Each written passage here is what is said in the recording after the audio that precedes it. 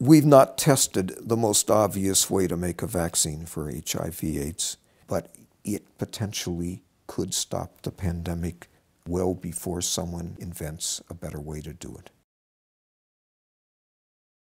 There's no way to describe the worldwide epidemic of AIDS but horrific. In countries like Zambia, the people who are affected are the people who are at the prime of their life, were most creative, most productive, most to contribute. Every single household, every single family over there has been affected in one way or another. It's a societal issue. Society has got to say, we want to stop this disease. The only way we're going to stop the AIDS epidemic is with a vaccine. You can have therapies and do your best, but in reality, it's prevention that stops it. Unfortunately, in the case of HIV, all of the best approaches that are known today for genetically engineering a vaccine have not worked. Dorman for years has been advocating, why don't we look at essentially what Salk did with polio? Let's look at a killed virus vaccine. You took the virus from people who had the disease, you kill the virus, and then you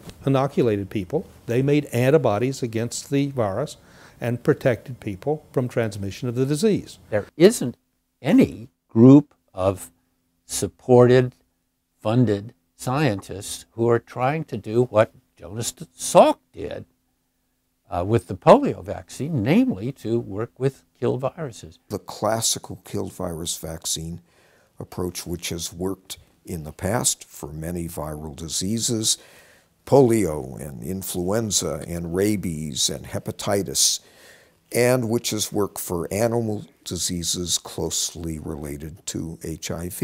And if it does work, it can be made very cheaply. I mean, diseases have been eliminated with killed virus vaccines. And so you've got a world out there with what now, approaching 40 million infected people?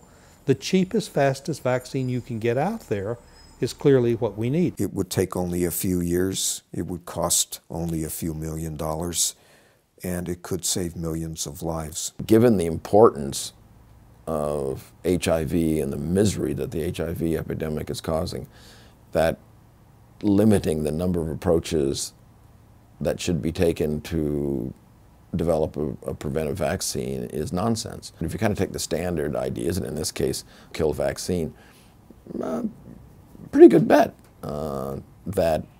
that something good may come out of it. Killed virus vaccine is one approach that's worked in the past that hasn't been tried.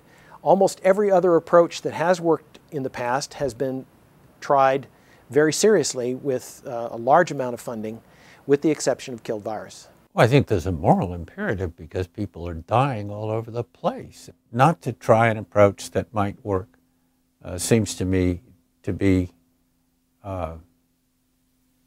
unconscionable. Killed virus vaccine has been tested for years. We know how to do that. We know we can do that. You know, if this does work, this will change the history of the world.